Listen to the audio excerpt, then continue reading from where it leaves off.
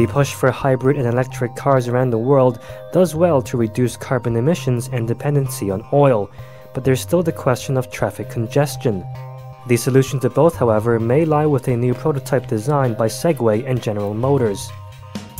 The two-wheeled P.U.M.A vehicle, which stands for Personal Urban Mobility and Accessibility, is built upon the success of Segway's first-generation PT, or personal transporter. The major difference between the PT and P.U.M.A is that it looks like a battery-powered rickshaw that can seat 2 people.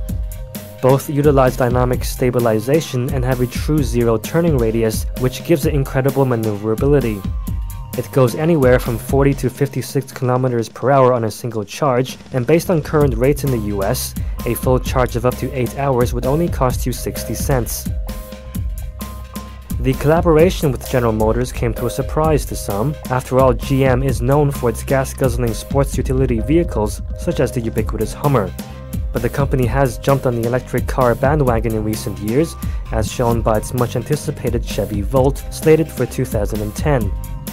If it really does what we think it can do, 1/3 to 1/4 the total cost per mile, and to be able to do that with zero emissions and renewable sources of energy, I think it could tip and it could move pretty fast, given the urgency of the issues we're trying to solve, dependence on oil, global climate change.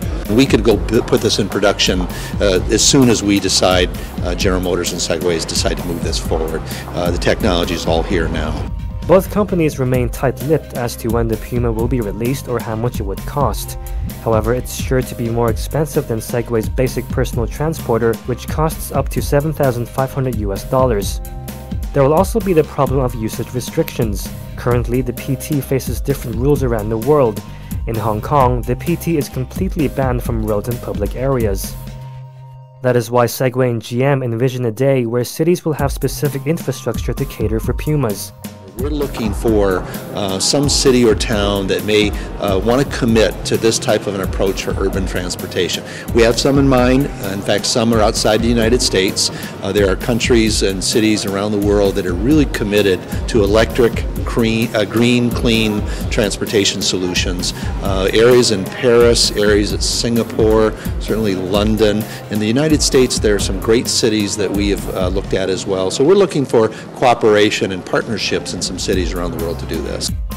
Part of the technology being developed now is letting several P.U.M.As communicate to each other via wireless signals, essentially allowing them to drive themselves. This, they believe, will revolutionize the daily urban commute.